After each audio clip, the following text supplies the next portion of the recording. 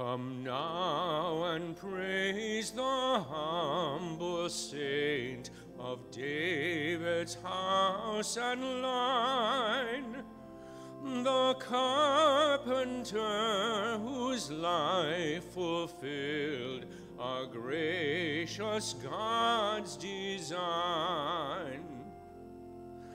The Virgin Mary, faithful spouse, the guardian of God's Son, Saint Joseph saw his dreams come true, the will of God was done.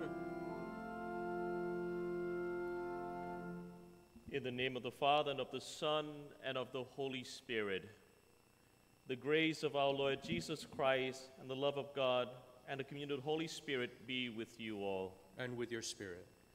My dear, lovely people, as you are aware, the public celebration of the Mass has been suspended throughout the whole province of Florida, and so now I greet you through the live stream. Even though the physical parish cannot be here, hopefully St. Paul is turning into a virtual parish where you can still remain connected to the Lord. And we are doing the best we can in our own capacity to help you remain connected with the Lord. The situation obviously is not ideal, and I know that there are challenges and frustration, particularly in this moment of time when we need the grace of God the most. And so let us just stay connected spiritually and know that your parish community is here for you. The parish office is still open. Our staff is here to support you. As for the Mass, we will continue to live stream daily Mass every day at 8:30. And on the weekend, we will live stream Mass on Saturday at 4 p.m., the Spanish Mass at 7 p.m., and then on Sunday, 7 a.m., 9 a.m., and 11 a.m. May God bless you and keep you, and know that we are praying for you as well. This Holy Mass is being offered for the repose of the soul of Jacinto and Brigita Camomot. Brothers and sisters, let us acknowledge our sins and so prepare ourselves to celebrate the sacred mysteries. You were sent to heal the contrite of heart. Lord, have mercy. Lord, have mercy. You were sent to call sinners. Christ, have mercy. Christ, have mercy. You are seated at the right hand of the Father to intercede for us. Lord, have mercy. Lord, have mercy. May Almighty God have mercy on us, forgive us our sins, and bring us to everlasting life. Amen. Glory to God in the highest, and on earth peace to people of good will. We praise you, we bless you, we adore you, we glorify you. We give you thanks for your great glory. Lord God, heavenly King, O God, almighty Father, Lord Jesus Christ, only begotten Son, Lord God, Lamb of God, Son of the Father, you take away the sins of the world, have mercy on us. You take away the sins of the world, receive our prayer. You are seated at the right hand of the Father, have mercy on us. For you alone are the Holy One, you alone are the Lord, you alone are the Most High, Jesus Christ, with the Holy Spirit, in the glory of God the Father. Amen. Let us pray. Grant, we pray, Almighty God, that by St. Joseph's intercession, your church may constantly watch over the unfolding of the mysteries of human salvation, whose beginnings you entrusted to his faithful care. Through our Lord Jesus Christ, your Son, who lives and reigns with you in the unity of the Holy Spirit, one God, forever and ever.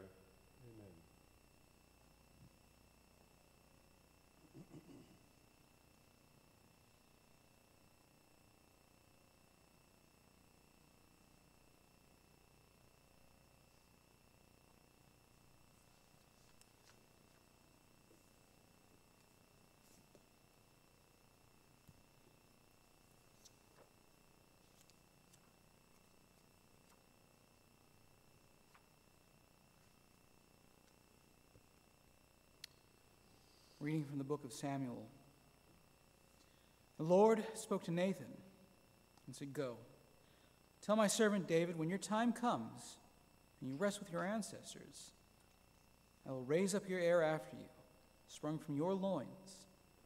I will make his kingdom firm. It is he who shall build a house for my name, and I will make his royal throne firm forever.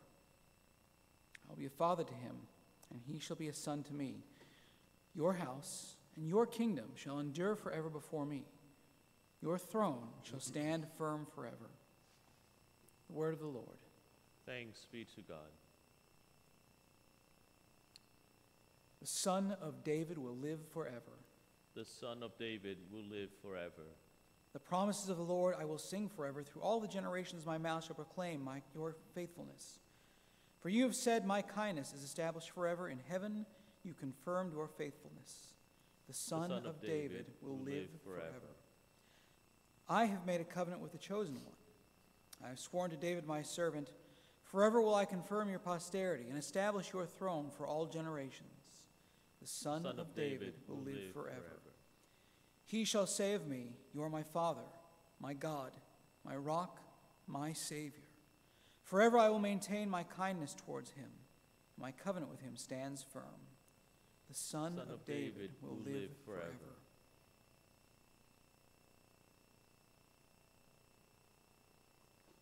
Reading from the letter of St. Paul to the Romans.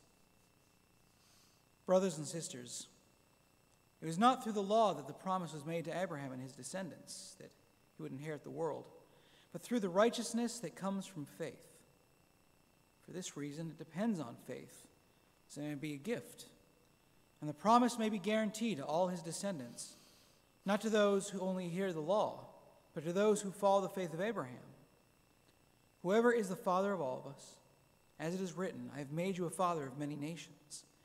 He is our Father in the sight of God, in whom he believed, who gives life to the dead, and calls into being those who do not exist. He believed, hoping against hope, that he would become the father of many nations, according to what was said, "Thus shall your descendants be." That is why it was credited to him as righteousness.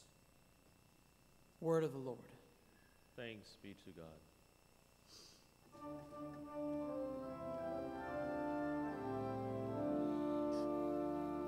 Praise and honor to you, O Lord, O Lord.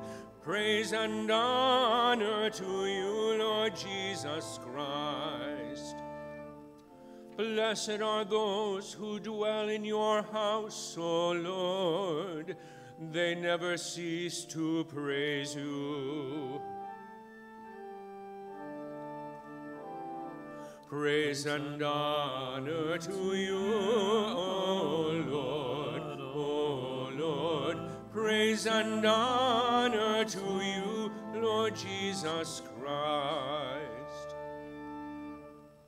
The Lord be with you. And with your spirit. A reading from the Holy Gospel according to Matthew. Glory to you, O Lord. Jacob was the father of Joseph, the husband of Mary. Of her was born Jesus, who is called the Christ. Now this is how the birth of Jesus Christ came about. When his mother Mary was betrothed to Joseph, but before they lived together, she was found with child through the Holy Spirit. Joseph, her husband, since he was a righteous man, yet unwilling to expose her to shame, decided to divorce her quietly. Such was his intention when, behold, the angel of the Lord appeared to him in a dream and said, "Joseph, son of David, do not be afraid to take Mary your wife into your home, for it is through the Holy Spirit that this child has been conceived in her. She will bear a son, and you are to name him Jesus, because he will save his people from their sins." When Joseph awoke, he did as the angel of the Lord had commanded him and took his wife into his home. The Gospel of the Lord. Well, good morning. This morning Mother Church celebrates the solemnity of Saint Joseph, the husband of Mary and the foster father of our Lord Jesus Christ. All these years, whenever I reflected on the figure of Saint Joseph, I've always admired the fact that he was a man of so very few words. All throughout the scriptures, you don't hear him ever uttering a single word. But Joseph was a man of action. The Lord asked him, he simply carried out the Lord's will. When God turned his world upside down, all of his plan was changed. Perhaps Joseph never quite understood the grand plan that God had in mind for the salvation of humankind. Nonetheless, he obediently listened and carried out God's will. But given the current circumstance, the environment, the world in which we are living in at this very moment, I'd like to reflect with you on Joseph, the man of crisis, the one who God put in charge to take care of different crises throughout the Lord's life. The first crisis, of course, was when Mary was found pregnant before she moved in with her betrothed. Had Joseph divorced Mary or exposed her, then Mary would have been stoned to death.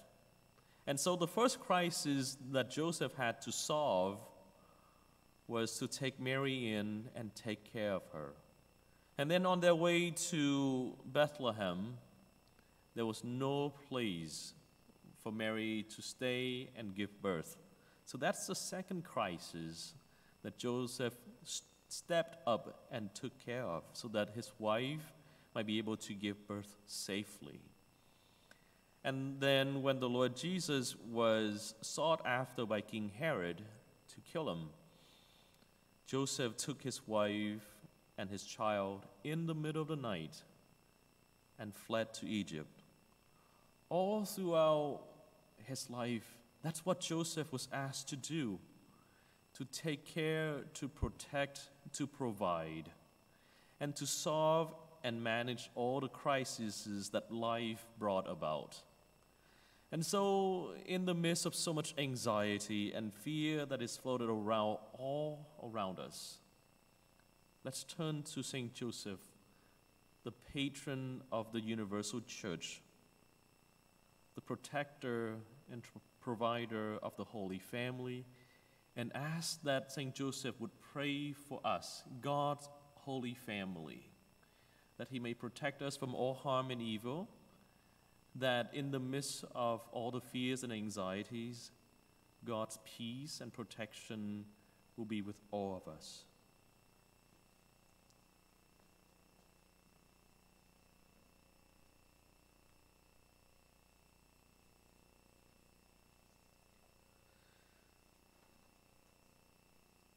I believe in one God, the Father Almighty, maker of heaven and earth, of all things visible and invisible.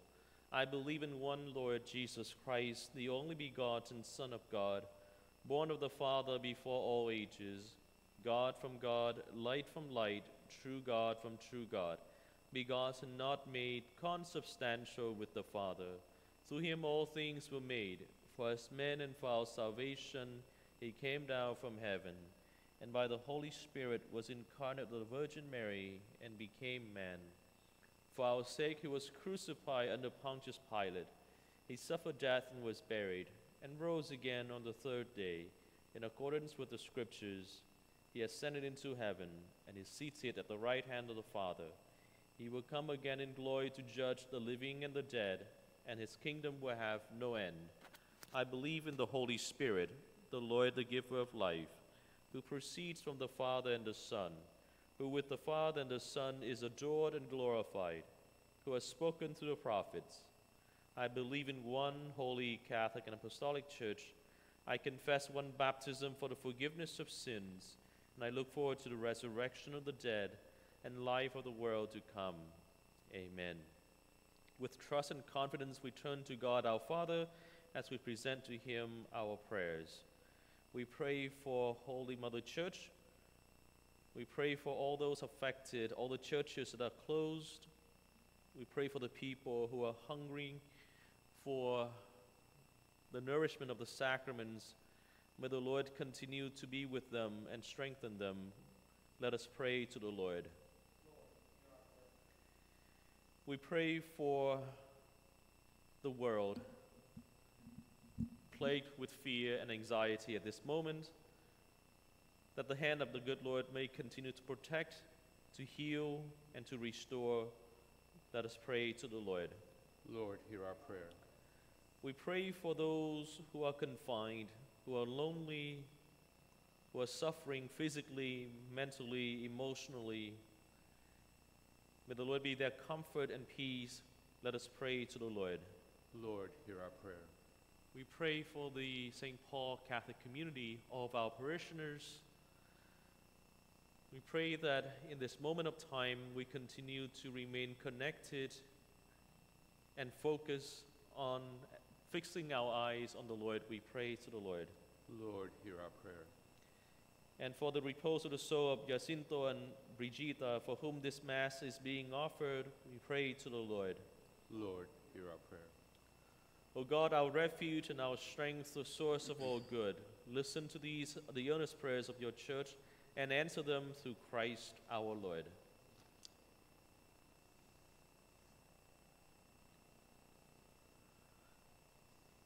Blessed are you, Lord, God of all creation, for through your goodness we have received the bread we offer you, fruit of the earth and work of human hands, that we become for us the bread of life.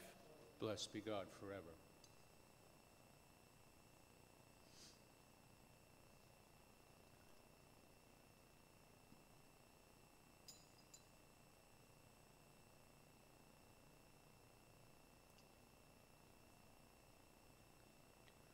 Blessed are you, Lord, God of all creation, for through your goodness we have received the wine we offer you, fruit of the vine and work of human hands. It will become our spiritual drink. Blessed be God forever.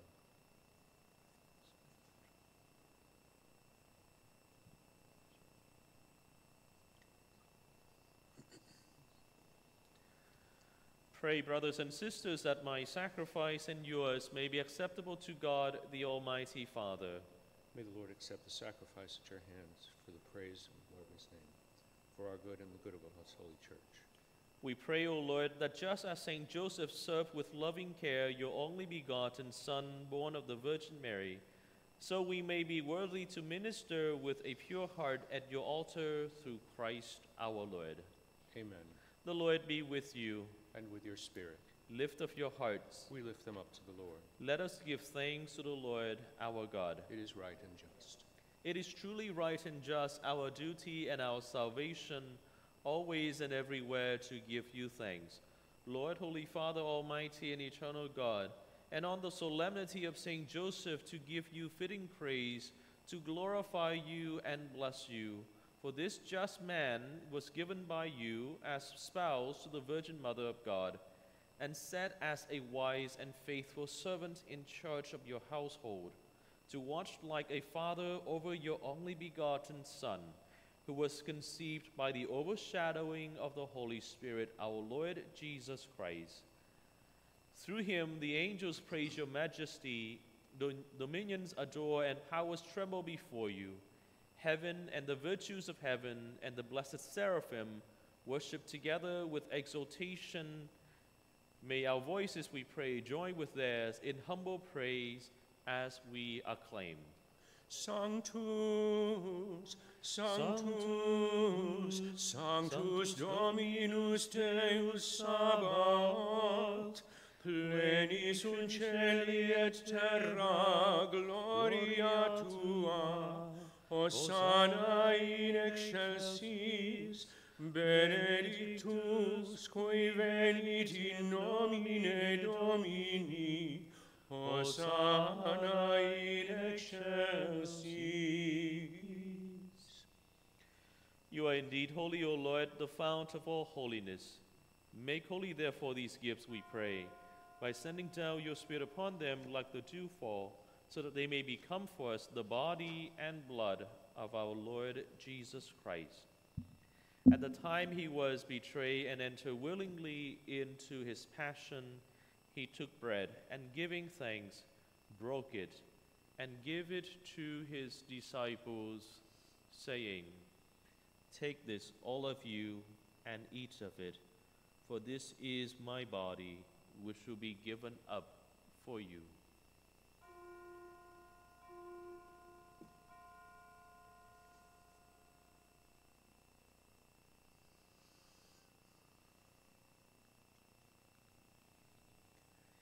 In a similar way, when supper was ended, he took the chalice, and once more giving thanks, he gave it to his disciples, saying, "Take this, all of you, and drink from it, for this is the chalice of my blood, the blood of the new and eternal covenant, which will be poured out for you and for many for the forgiveness of sins. Do this in memory of me."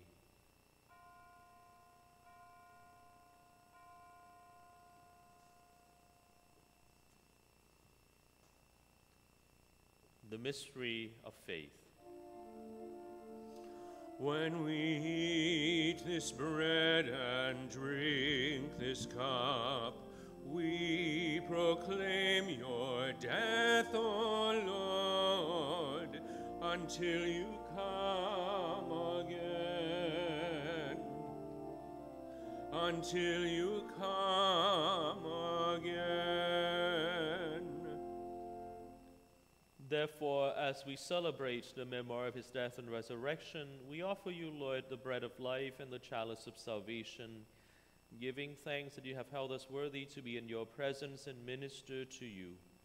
Humbly we pray that, partaking of the body and blood of Christ, we may be gathered into one by the Holy Spirit. Remember, Lord, your church spread throughout the world, and bring her to the fullness of charity, together with Francis our Pope, and John our Bishop, and all the clergy. Remember also our brothers and sisters who have fallen asleep in the hope of the resurrection, and all who have died in your mercy. Welcome them into the light of your face. Have mercy on us all, we pray, that with the blessed Virgin Mary, Mother of God, with blessed Joseph, her spouse, with the blessed apostles, St. Paul, St. Joseph, and all the saints who have pleased you throughout the ages, we may merit to be co-heirs to eternal life, and may praise and glorify you. Through your Son, Jesus Christ.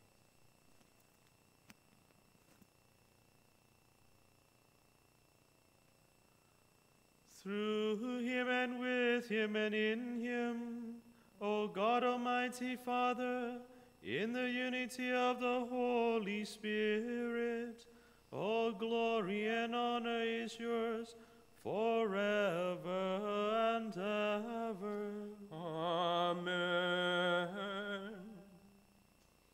At the Savior's command, informed by divine teaching, we dare to say, Our Father, who art in heaven, hallowed be thy name. Thy kingdom come, thy will be done, on earth as it is in heaven. Give us this day our daily bread, and forgive us our trespasses, as we forgive those who trespass against us. And lead us not into temptation, but deliver us from evil. Deliver us, Lord, we pray, from every evil. Graciously grant peace in our days, that by the help of your mercy we may be always free from sin and safe from all distress, as we await the blessed hope and the coming of our Savior, Jesus Christ. For the kingdom, power, and glory are yours, now and forever. Lord Jesus Christ, who said to your apostles, Peace I leave you, my peace I give you. Look not on our sins, but on the faith of your church, and graciously grant her peace and unity in accordance with your will, who live and reign forever and ever. Amen. The peace of the Lord be with you always. And with your spirit. Let us offer each other the sign of peace.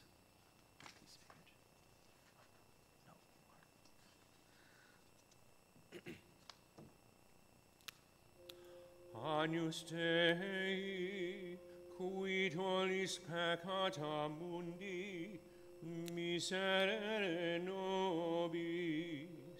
Agnus Dei, qui tollis peccata mundi, miserere nobis, Agnus Dei, qui tollis peccata mundi, dona nobis pacem.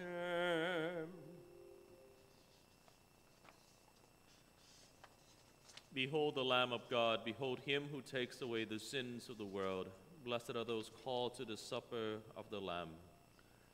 Lord, I'm not worthy that you should enter under my roof, but only say the word, and my soul shall be healed.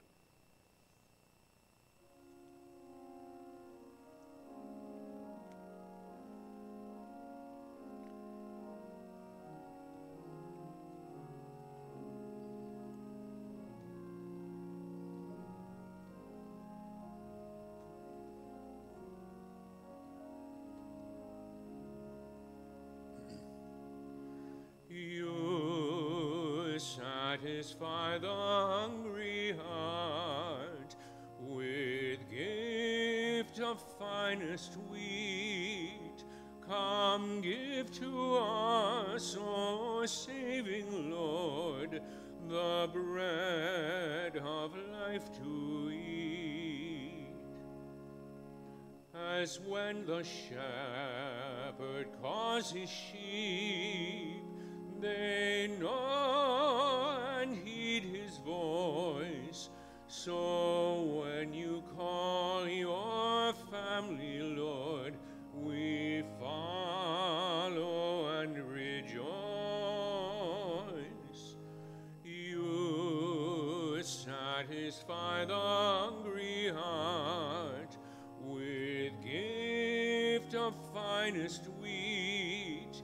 Come, give to us, O saving Lord, the bread of life to eat.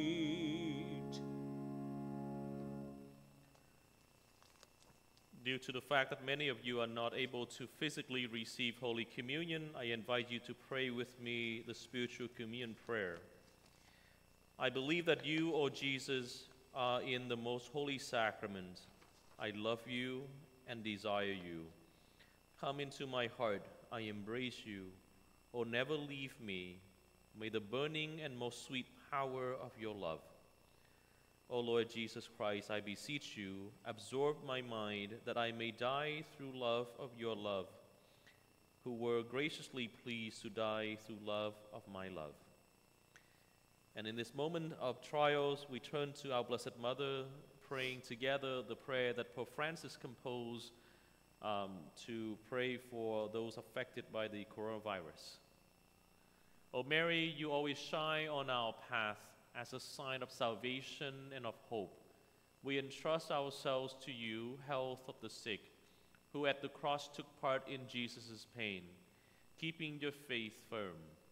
You, salvation of the Roman people, know what we need, and we are sure you will provide, so that as in Cana of Galilee, we may return to joy and to feasting. After this time of trial, help us, Mother of divine love, to conform to the will of the Father, and to do as we are told by Jesus, who has taken upon himself our sufferings and carried our sorrows to lead us through the cross to the joy of the resurrection. Under your protection we seek refuge, Holy Mother of God. Do not disdain the entreaties of we who are in trial, but deliver us from every danger, O glorious and blessed Virgin. Amen. I thank you for your patience in the midst of all these transitions and changes. Every single day is a set of different instructions, and we're just trying the best we can. But know that you are dear to my heart, and I'm thinking about you and praying for you every day. And so let's keep each other in prayers. You know, even though you're not physically able to come to Mass, turn to the Scriptures, read the Scriptures, pray the Rosary.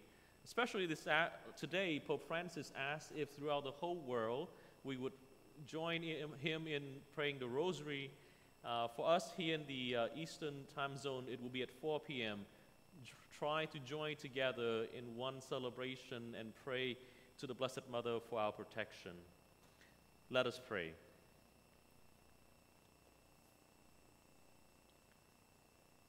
Defend with unfailing protection, O Lord, we pray, the family you have nourished with food from this altar, as they rejoice at the solemnity of St. Joseph, and graciously keep safe your gifts among them, through Christ our Lord.